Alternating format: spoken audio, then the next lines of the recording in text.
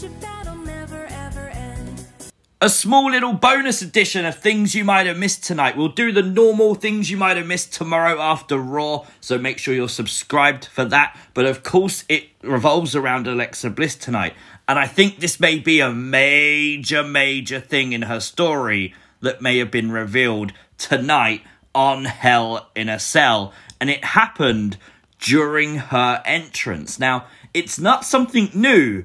It's something updated. As you see, as she makes her way out, the head is there, the 3D graphic, and as it turns, it reveals Lilly's face. And of course, this is what the graphic used to look like. You had the half yellow Alexa Bliss sort of dead look, and then the other side was red and angry, demonic style look. But this is updated. This is now the twisted Bliss, Alexa Bliss that we constantly see with the eye makeup and stuff. And on that right-hand side, now being Lilly, is very interesting. Of course, we've always wondered, is Lilly a person? Could Lilly be portrayed by another WWE superstar?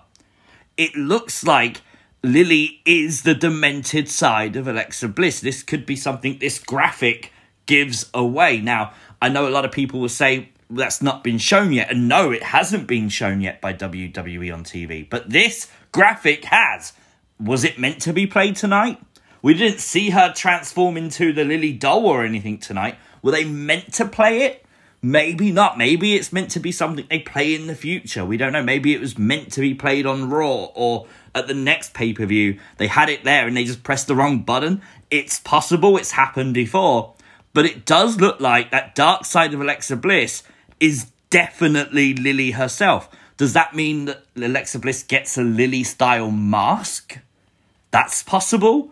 What happens next, I don't know.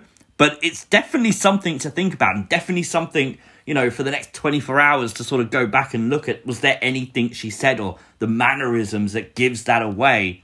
Because there's a reason they probably played it. WWE are well rehearsed with this kind of stuff. So I kind of feel like an error may be unlikely.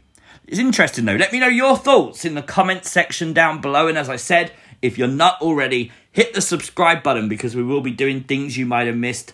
Usually about an hour after Raw tomorrow. So stay tuned for that. Of course, like the video, share the video and follow me over on Twitter at CWrestlingUK. I will see you as always next time. Thank you guys for watching. Hope you all enjoyed Hell in a Cell tonight, by the way. Peace!